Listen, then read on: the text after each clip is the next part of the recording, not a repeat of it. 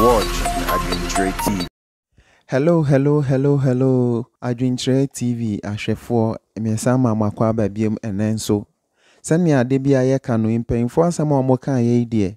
Kire se ochimi hu so omodwen asem ne ho ansa na omoka ato ho. Yesesa ade chine ya anti asem fofora. Na kire se sada ne krampo na amba kran kaye o. Enenso ni asam be bomu ni o.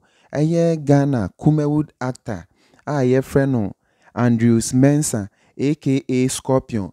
Dodo na nso nimnize oye Ghana Commando, Ghana Blowman. Kire Ghanaian movie mu de a ye Kumawood movie mu de. Ono ani Blowman owum a okunkum nkrofo. Kire ahode Mensah owo Kumawood movie mu. Asembe na to Andrews Mensah ye friend Scorpion yi.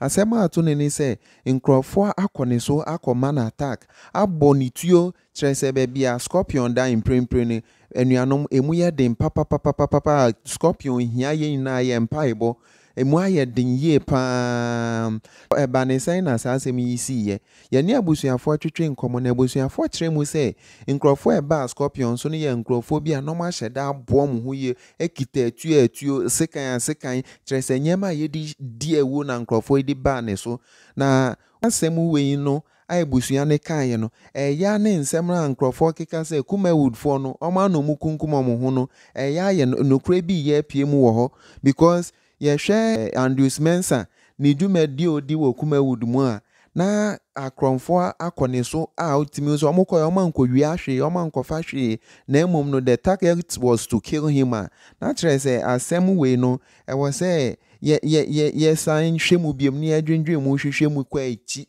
ni ehu nokra a ewo sa asem yi mu ye fie busuafo ne ho nso a tenant a Scorpion eni omotifie ne nso kire se nkrofo ne bae no omo kasi supi se enye omo na omo hwehwe omo hu obi a wo fie omo so enye wei na emom no na Scorpion no na omo hwehwe na kire se omo wo target na ebe den na am robbers be kofie a omo sheda wo target se asumasi ne ekọ ne nchen won se asem na emu orempa inte wo se ensem no Ghana police force on nsem yimuye no mo san edomu asuko ehwehwe no kra ewo mu no because say kunkum na ya doso wo ye man mu pa nkrofo bebre wo hwe Ghanaian movie na Kumawood movie oye Blowman no kire se otimini nkrofo di akon omo kita weapons crampo no otimini omo di akon di omo so nkonim na saa de na oye wo movie no se na enye movie ni mu keke no oye no eya de e ba ne practical say nkrofo ye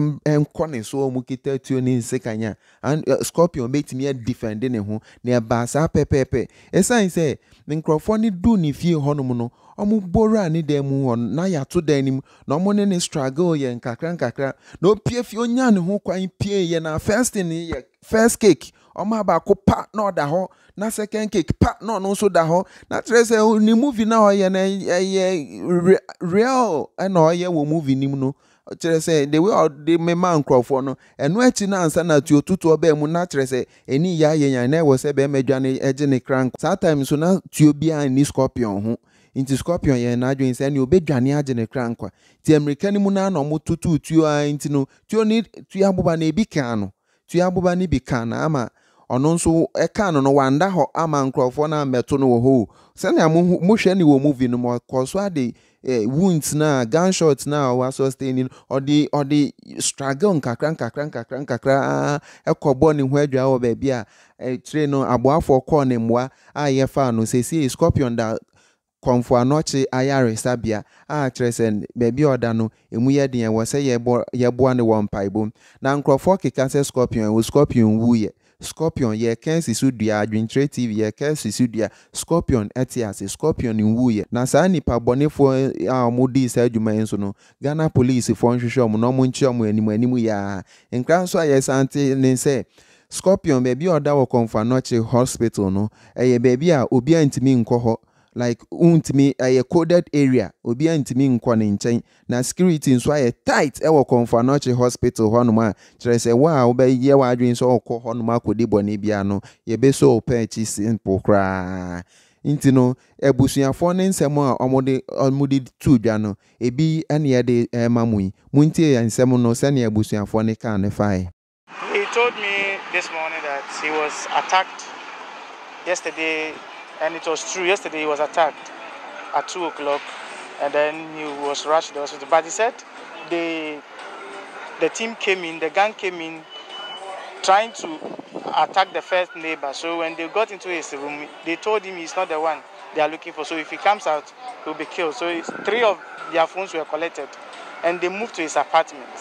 And when they came to him, they were trying to open his door, but they couldn't. So they had to remove the whole door from the frame. And when the door was removed, he struggled with the door with them. Then one said, "Kill him and let's go, kill him and let's go, kill him and let's go." So he left the door, and they went off. So he gave a kick. A lady was part, so the lady was giving a kick on her neck, and then she fell down. So the next person he gave a punch, and then the guy fell down. So he was on him, beating him, and then he had a gunshot.